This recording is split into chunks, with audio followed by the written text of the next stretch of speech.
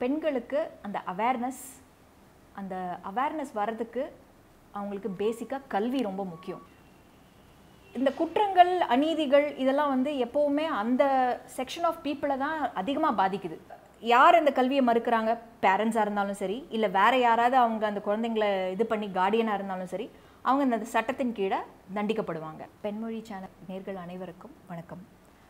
இப்போ சமுதாயத்தில் நடக்கிற வன்முறைகள், அநீதிகள், குற்றங்கள் இதெல்லாத்துலேயும் அதிகமாக பாதிக்கப்படுறது யாருன்னு பார்த்தா பெண்கள் தான் அதிகமாக பாதிக்கப்படுறாங்க.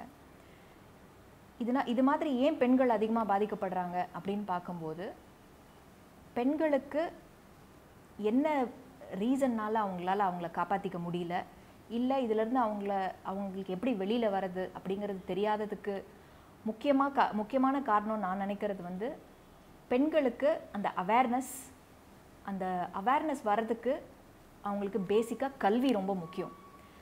இந்த கல்வி இருந்ததுன்னா அவங்களுக்கு எப்படி இந்த ப்ராப்ளமை சால்வ் பண்ணுறது, இது மாதிரி அநீதிகள், வன்கொடுமைகள், குற்றங்கள் அவங்களுக்கு எதிராக நடக்கிறத அவங்க எப்படி தன்னை பாதுகாத்துக்கிறது அப்படிங்கிறதெல்லாம் அவங்க ரொம்ப ஈஸியாக அண்டர்ஸ்டாண்ட் பண்ணிக்கிட்டு அது மாதிரி பண்ணிவிடுவாங்க.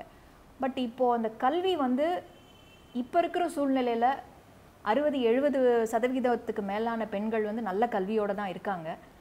பட் ஒரு சி செக்ஷன் பீப்புள், ரொம்ப ஒரு வறிய கோட்டுக்கு கீழே இருக்கிறவங்களுக்கு வந்து இந்த கல்வி மறுக்கப்படுது.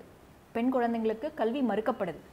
அதுக்கான காரணங்கள்னு பார்த்தோன்னா, ஒன்று அவங்க குடும்ப சூழ்நிலை, அவங்க கல்வி செலவுக்கு, அவங்க கல்விக்கு உறுதுணையாக அமையாமல் போயிடுது. இல்லை அவங்க வேலைக்கு போய் அவங்க குடும்பத்தை காப்பாற்றுற சூழ்நிலையில் இருக்காங்க. இல்லைன்னா அவங்களுக்கு சிறு வயதிலே திருமணம் செஞ்சு வச்சிடுறாங்க. இந்த மாதிரி பிரச்சனைகள் இருக்கிறனால பெண்களுக்கு தேவையான கல்வி அவங்களுக்கு போய் சேர்றதில்லை.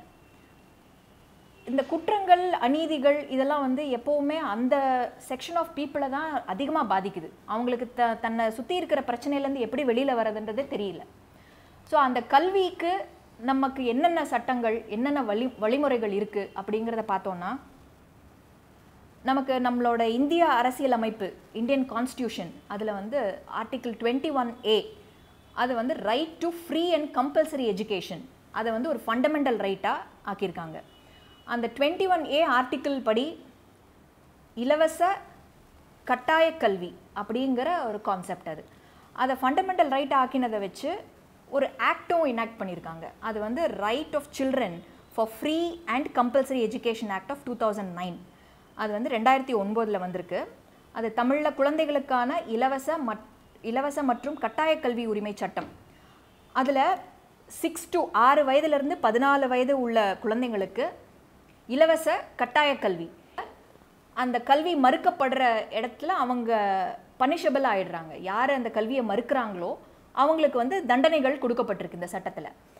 அப்படி பார்க்கும்போது இந்த யார் அந்த கல்வியை மறுக்கிறாங்க, பேரண்ட்ஸாக இருந்தாலும் சரி, இல்லை வேறு யாராவது அவங்க அந்த குழந்தைங்களை இது பண்ணி கார்டியனாக இருந்தாலும் சரி, அவங்க இந்த சட்டத்தின் கீழே தண்டிக்கப்படுவாங்க. அடுத்த இன்னொரு ஸ்டேஜ் என்னன்னா, குழந்தைங்களை வேலைக்கு அனுப்புறதுக்காக கல்வி டினை பண்ணப்படுது, அவங்களுக்கு கல்வி தடுக்கப்படுது. அந்த ஸ்டேஜில் prohibition of child labour act, அந்த prohibition of child labour act வந்து போத் லேடிஸ் அண்ட் ஜென்ஸ், பசங்களுக்கும் சரி பெண் குழந்தைங்களுக்கும் சரி இது இழைக்கப்படுற கொடுமை தான். ஆனால் இது பெண்களை தான் அதிகமாக பாதிக்குது. மோர் தென் 75% இதால் பாதிக்கப்படுறதை பார்த்தா பெண்கள் தான் பாதிக்கப்படுறாங்க.